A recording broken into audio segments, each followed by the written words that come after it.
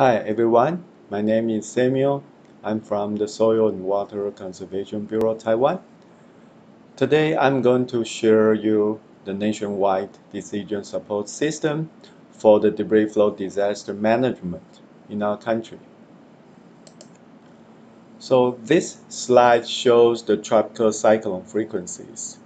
As you can see, the dark red represents the high frequency of the tropical cyclone we call typhoons. So Taiwan is here. As you can see that we are in the high frequency zones, and so every year we have a lot of tropical cyclone, typhoons, which brings a lot of torrential rains, cause a lot of landslides and debris flows. And here are some pictures and the video about the debris flow disasters caused by different typhoon events in our history. As you can see from the typhoon Herb, which caused the debris flows in central part of Taiwan in 1996. And after the video was televised to the public, people in our country are aware of the severity of debris flow disasters. So before I introduce you the system, I would like to share some framework how we deal with the debris flows. Usually when we are doing the hazard assessment, we have to ask ourselves three questions. Where, when, and how big? So if we want to deal with the debris flow disasters, so where are the debris flows? So according to the previous investigation, about 20 years, we have more than 1,700 we call potential debris flow creeks, means those creeks are prone to debris flow disasters, and each creek has the downstream affected fan-shaped areas. So people usually live in those downstream areas. So the residents there are our protected targets. So traditionally, we use a lot of engineering constructions to prevent it from happening, but they will cost a lot of time and money. So recently, the government just turned to some software measures like the land use restrictions and relocation of the local people, but they will complain about that. Sometimes they are even will protest against those two measures. So far, the only way for the government can do is to evacuate people during the emergency.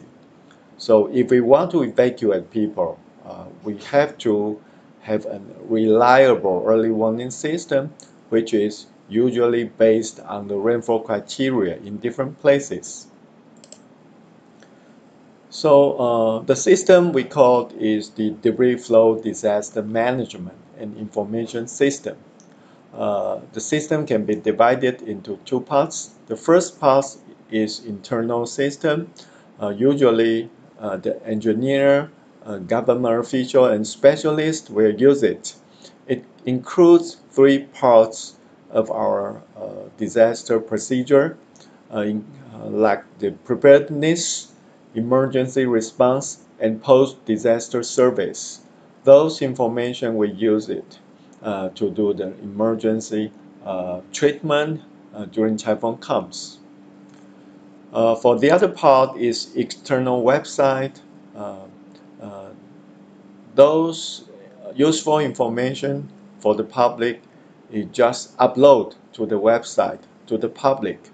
Not only the website, we also use the apps, Facebook, also the Google Earth platform. So the first important things is that we have to identify the so-called potential debris flow creeks. So to identify those creeks, we have to consider three indexes. The first one, the left-hand side, is occurrence degree, like the hydrological and geological conditions, the watershed areas, the landslide ratios, the drainage slope, etc. The other index is the protected targets. which means those people, houses in the downstream affected Feng areas, including some other infrastructures.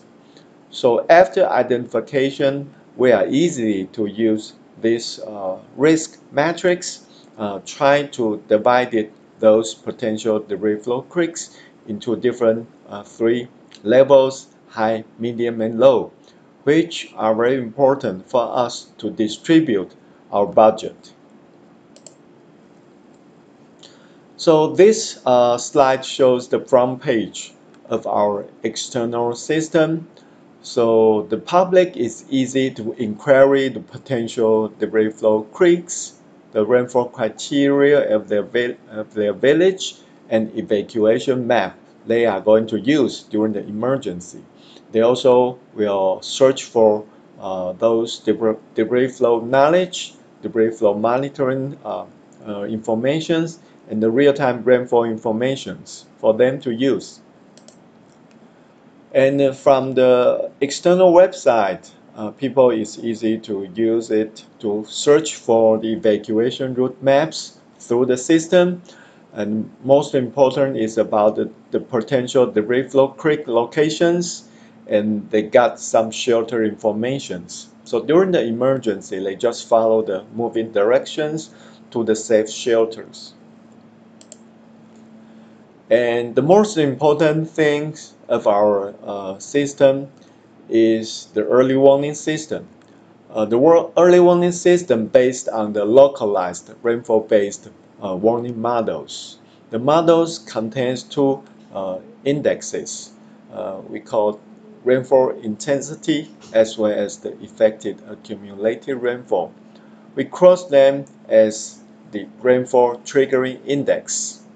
The rainfall triggering index we draw on the map and using the statistic analysis and choose the 70 probability line as the critical line. As you can see, the dotted line is the 70 probability line, and the line we use it also choose rainfall intensity as 10 and got the rainfall effective accumulated rainfall, RC. RC is our criteria, which with differ from 250 millimeter to 650 millimeter, with 50 millimeter as an interval. So different places has different RC. So two stages of our warnings, if necessary. Say that in certain area, the rainfall criteria is 300 millimeters. If the predict rainfall is over the threshold, 300 millimeters, then we issue the yellow warning for persuasive evacuation.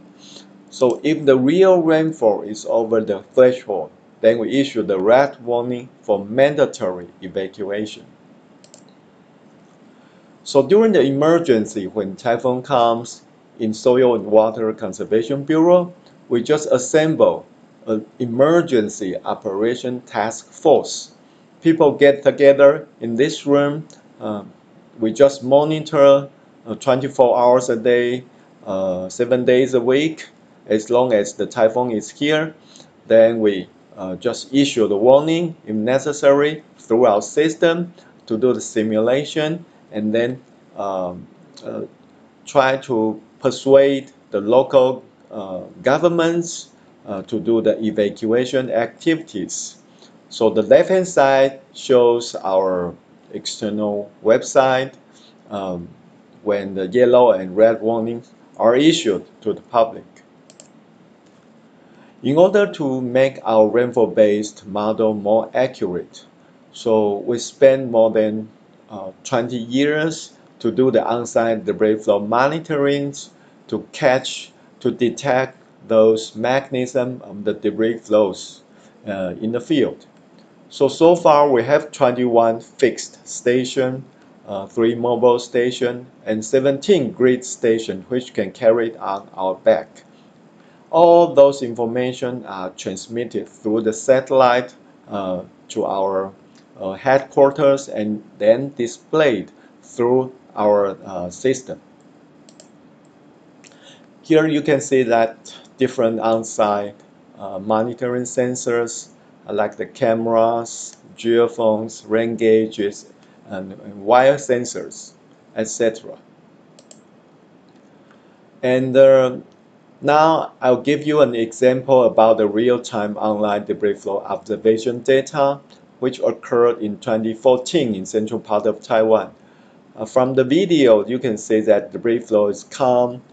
It contains big boulders inside and will hit the channel bed, generate some kind of the elastic waves like the seismic waves, which can be detected by the left-hand side, the geophones, as well as the seismometers. Then we know the occurrence of the debris flow signals.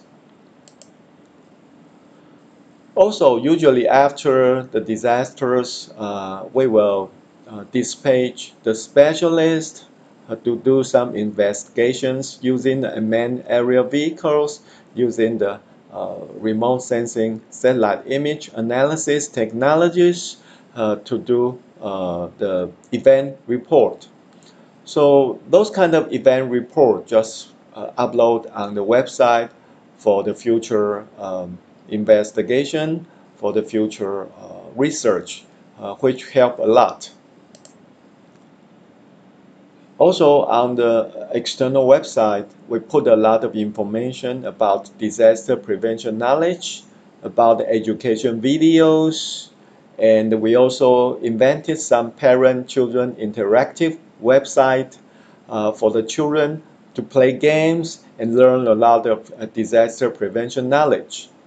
And among them, the most popular one is the online Monopoly game for the debris flow disaster prevention. And not only for the website, we invented some free apps for the debris flow disaster preventions for the iOS and Android system both. Because our smartphone has the location function, so in the field, we just open our smartphones, located our place, then we will know the nearby potential debris flow creeks, like the blue lines. If the government issue the warnings, the blue line of the creek will turn red or yellows, like this one. And the nearby green dot shows the location of shelters. So the system will calculate the distance between you and the shelters automatically. So this is a very good guide for you to go to the shelters if necessary. We all know that Google company is the biggest search engine company in the world. They got a group of people called Google Crisis Response. So the government of Taiwan just worked with the Google companies and invented the Taiwan Disaster Prevention Map. Includes all kinds of informations about disasters, including the weather informations, the debris flows, the transportation, the floods, etc. So we would like to use this kind of disaster prevention map to make the critical information more accessible during the emergency. So here are some statistics. The number of casualties and wounded by debris flow versus the number of typhoons. And we can see that the red line represents that the number of the casualties and wounded by debris flows just decreased a lot since we deploy those debris flow disaster prevention system and put into practice in 2004. So it is proved that this kind of mechanism is effective to save lives. So last year we joined, attend those Geospatial World Forum 2019 in Netherlands. And we use this topic, Intelligent Disaster Prevention and Decision-Making Network for debris flows and we won the Geospatial World Excellence Awards. So this is only country won the awards in the disaster prevention aspects.